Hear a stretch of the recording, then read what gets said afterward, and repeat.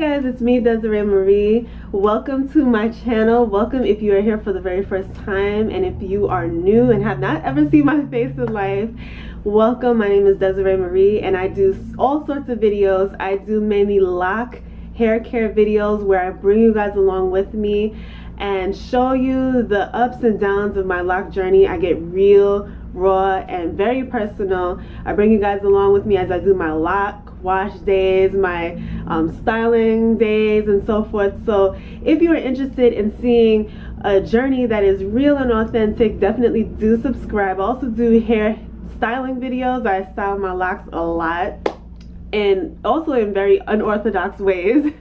And I also do a lot of fun DIY projects around my home, my first one-bedroom apartment, and I do fun daily vlogs. So if you're interested in seeing a fun video every single day, definitely do subscribe. I have content fresh and new every single day for you guys. And if you are interested in learning more about me and seeing the behind the scenes tea on the videos that I produce, definitely do jump on my new blog site. It is called itsdesireemarie.com. There you'll find so much behind the scenes stuff. I also go into more detail about the products that I use. I give you guys exclusive codes and links. I get a little real and personal with my life. So yeah, definitely do check out that blog site and become a VIP crew member by simply subscribing to the email list. But in this video, as you see by the title, today I want to talk about the mistakes I've made since I started my locks.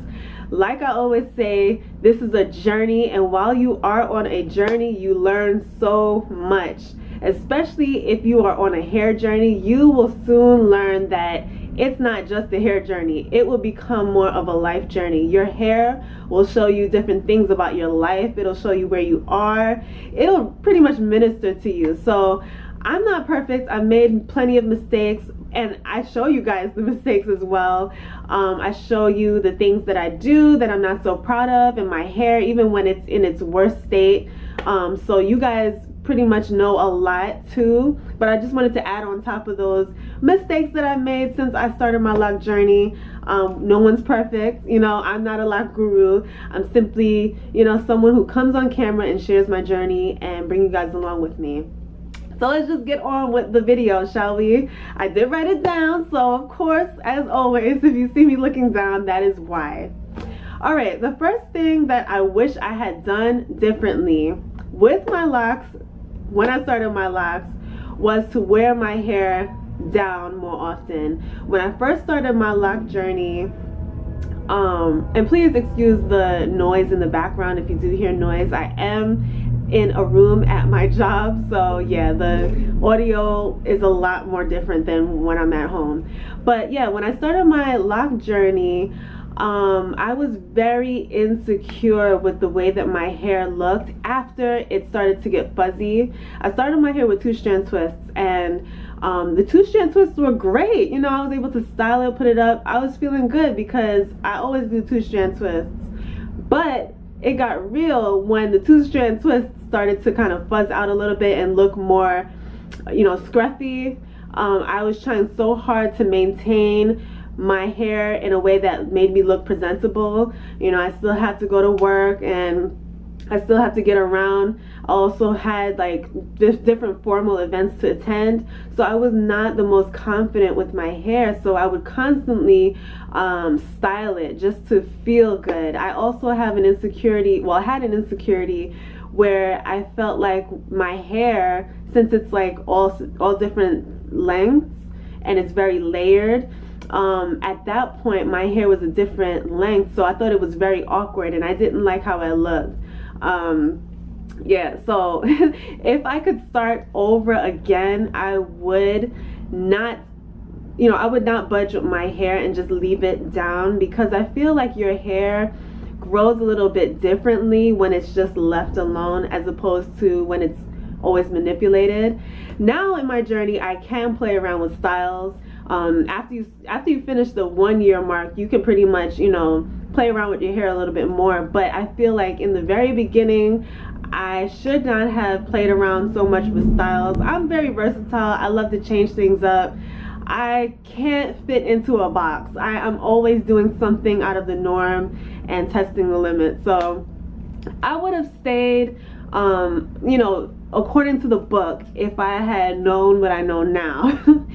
So the next thing that I wish I had done differently was start on shorter hair. I feel like when you start on shorter hair, your hair is more at an advantage, especially if you're looking for like a thicker locks. I feel like when you started on short hair, your hair has enough hold to fill in, and it fills in a whole lot more. Me, I started with long hair. My hair, when it was stretched out from my loose natural hair, it came up to about this. My hair is just now reflecting the length of my loose natural hair when it was loose natural, and when I pulled it straight, it was like this.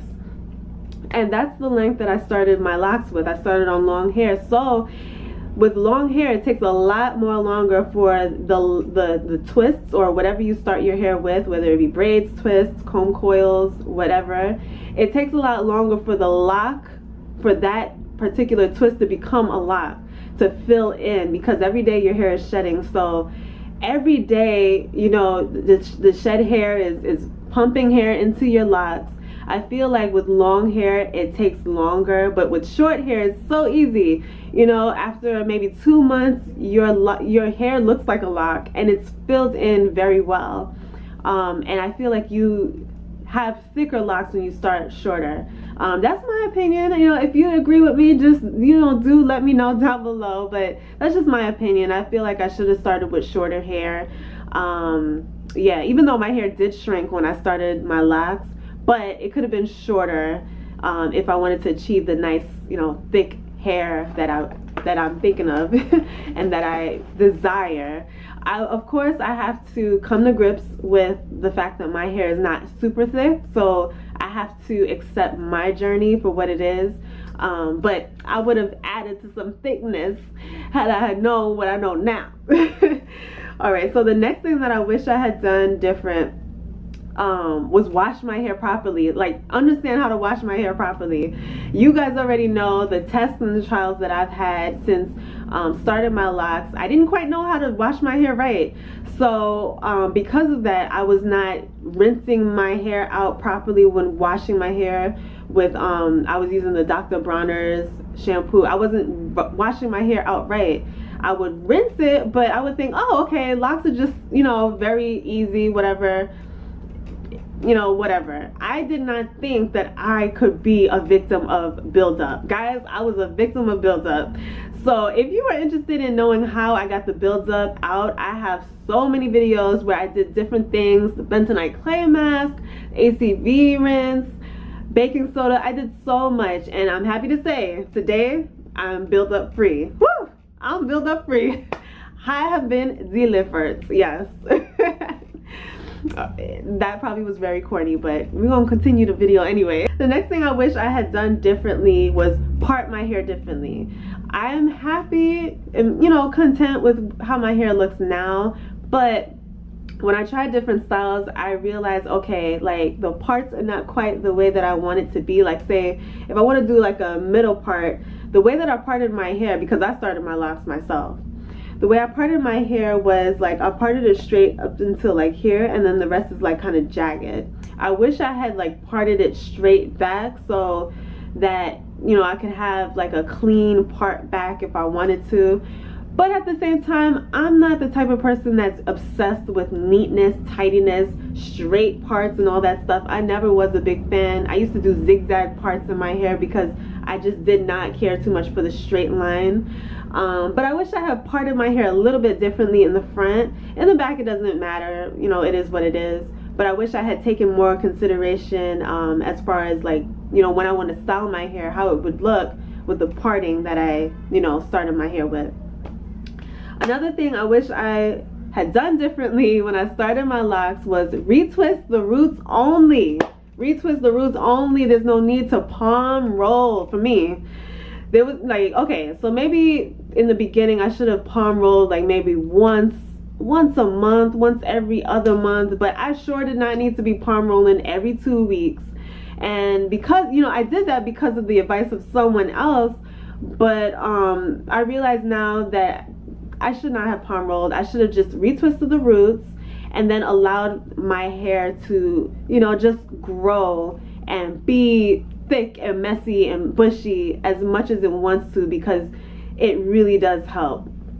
Another thing I wish I would have done differently was left my ends alone. A lot of the times I was struggling with scraggly ends that had little balls at the ends of it. Guys, I was struggling with those things for a while, especially after I washed my hair. The balls at the ends would just pop up out of nowhere.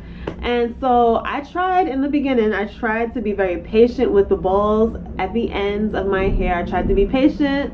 I tried to leave it alone. I tried to wrap it up a little bit loosely so that it wouldn't, you know, affect how my hair looked. I got so fed up and tired. There was at one point where I had like a ball at the end of my lock that was holding on to like 2 strands of hair. I was like, look, what is the sense of this? So I popped them off. Like after a while I started to just pop them off. I wish I would not have done that, because now I'm having a little trouble with sealing the ends. I feel like the balls really were there to help me seal the ends, and but I'm like, okay, if I left it on my hair with like it being only attached to like 2 strands, how would that benefit my hair? I'm just wondering, like, how? So I wish I would have kept my ends, the little balls at the ends, if it made sense, left it alone so that it had the ability to become, you know, blunted ends. A lot of you guys are telling me, Desiree, don't touch the ends, don't touch the balls, don't touch the balls. I ended up popping the ends off, throwing it in the garbage. But at the same time, I'm very grateful because I have these cute little ends with like the curls, and I do believe that's because I took the balls off. So I mean, hey, you gotta accept yourself at some point, you know.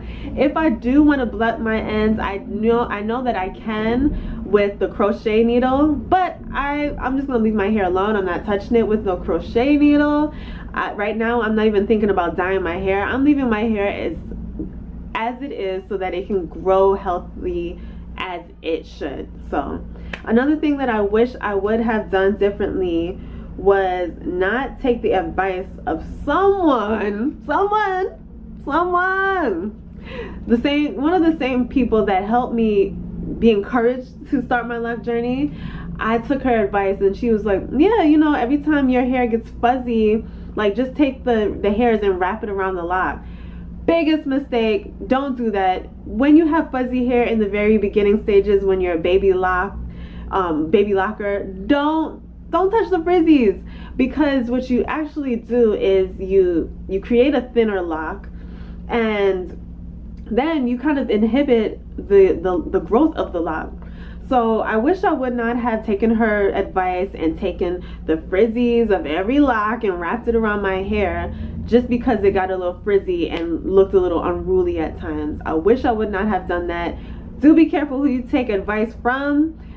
You know, no one is an expert. Everyone is still learning. But some things you got to listen to your hair and learn as you experience what your hair is doing. Learn what works, what does not work. Learn from the mistakes of other people. Learn from my mistakes that I'm telling you right now, and it should be all good with you. Another thing I wish I would not have done, you know, when I started my locks is, oh my goodness, I started my locks with products. Hello, what was I thinking? I didn't know. I was innocent. I didn't know. I started my own locks. You know, it is possible to start your own locks without a loctician, by the way. I started my locks, and I started it with I think it was the Shea Moisture, I think, twist and curl, some kind of curl pomade.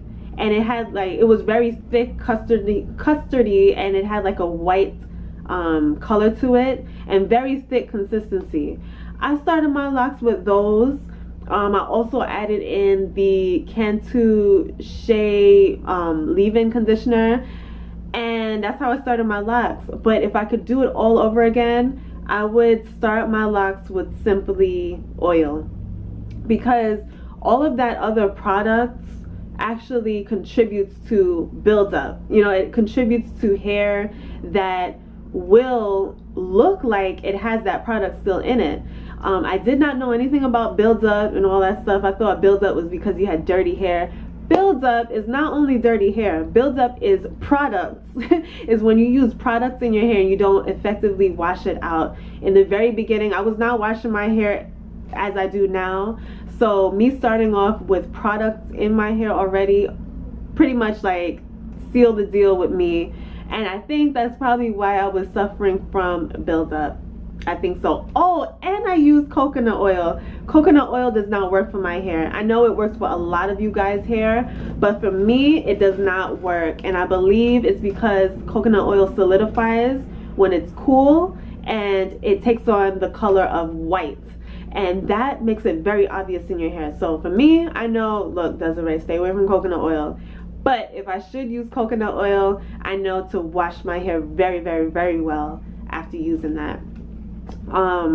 Another thing, and the last thing that I wish I would have done is start off sooner. I'm excited because I wish I would have started. I wish I would have started off sooner. I wish I would have started my locks sooner. I know you're probably looking at me like this girl is just way too eccentric. I really wish. This is how much I love locks. How much I love my hair. Locks in general. I wish I would have started off sooner. For so long I put it off thinking, oh, it's something I'll do when I get older. Oh, it's something I'll do when I decide that I want to commit. It's such a commitment. Oh my gosh, what am I going to do with my hair? Once I lock my hair, I can't go back. Yeah, I really wish I would have just braved it up, sucked it up, and really taken into consideration what I love and the way that I love locks and the look of it, and at least tried. You know, I wish I would have started off sooner. My locks would have been, you know, longer by now. Even though I'm getting some length right now, I'm very happy with my journey. But imagine if I would have started like 2 years ago. Ah! But anyway, guys, those are the mistakes that I've made since I started my locks. I know some of y'all have some stories too. I'm not the only one here with my little mistakes, and you guys are telling me, look, Desiree, how could you do that, Desiree? How could you do that? What was in your mind? What were you thinking? Look, I know you have a story too, so let us know down below some of the mistakes that you have made since you started your locks. If you could start all over again, what would you do differently? Let us know down below. I'm so excited to interact with you in the comment section. I love you guys. Subscribe for many more videos like this because I upload every day. Turn on your notifications because if you ain't getting a notification every day, your button is broken. You gotta fix that, girl. You gotta fix that, guy. And also visit the blog site. It's DesireeMarie.com to become a VIP exclusive crew member and join in on the fun, all of the exciting details and tea that I spill on that website because I'm always uploading like almost every day now. So anyway, guys, I love you guys. Thank you for watching. Comment down below and I'll see you in the next one.